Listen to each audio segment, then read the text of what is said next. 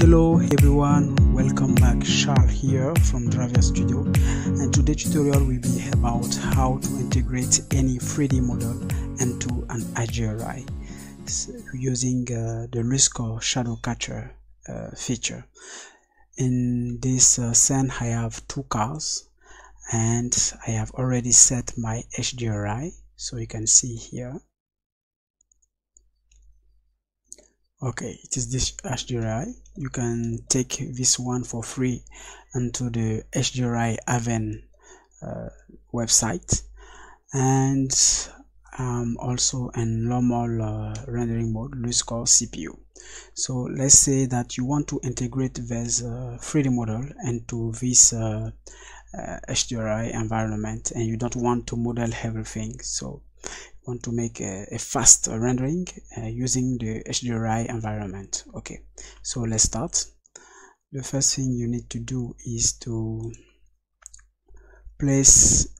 make the location of your 3D model to match a bit the 3D orientation of your HDRi. So here I have a road in the center, and I want my car to be aligned on this road, and also I don't want the two cars to be next to each other, and I want them also to face opposite directions. So I rotate this one to this value, and you can see that the car seems very little like toys compared to the HDRi. So how to fix this part?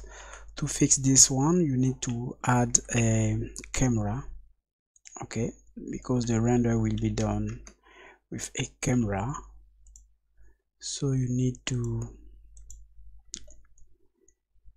add a camera. So let's set our camera position.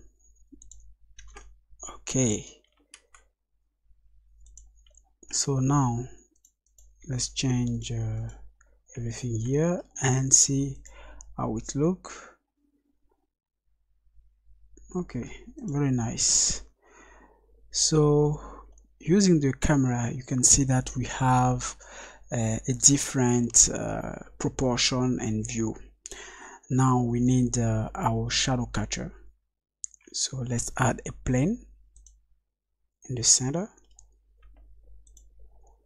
and make sure that car tire are on the plane every time. Okay,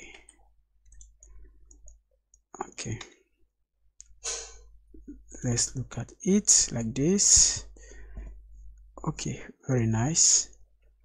I now need the plane to be a bit bigger and shorter in the y-axis. So let's change the value and also change the position of the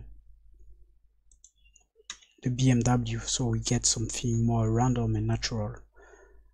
Now let's take a look, and we have this.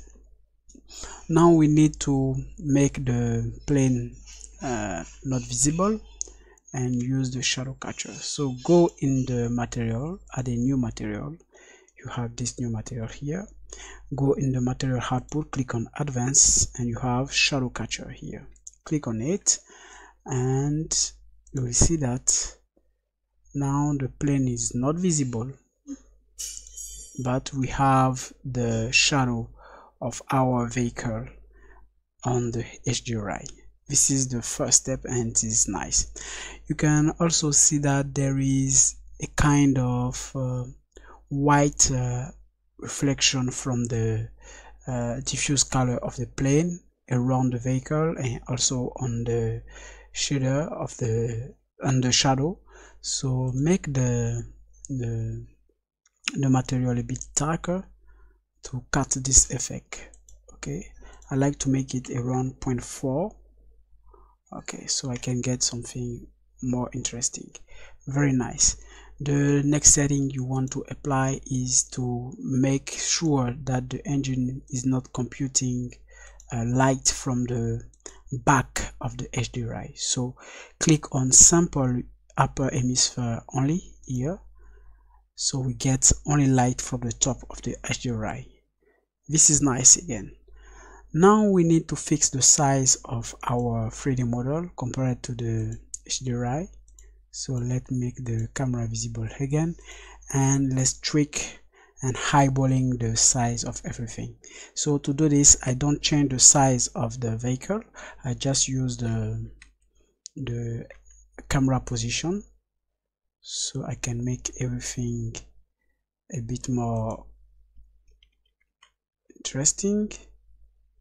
Okay, as you can see, it is clear that the BMW is a bit far away from the camera, but it is look too small. So to fix this problem, we will fake the size of the BMW by just scale it as this and eyeballing exercise. Okay, it's look a bit interesting now, and I think we'll go with this, and let's try a render.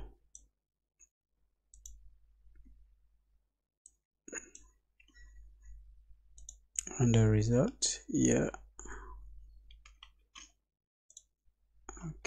Okay, as you can see, we get a very nice effect. The Mercedes and the BMW are well integrated in the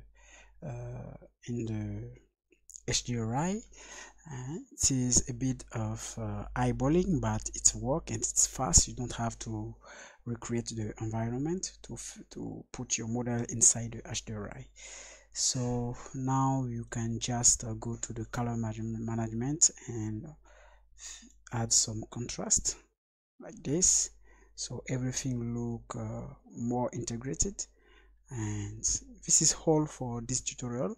I hope that you enjoy it, and if you want to support the channel, don't forget to subscribe and also go to our Patreon page and help the channel by being a patron. Thank you for watching, and see you the next time.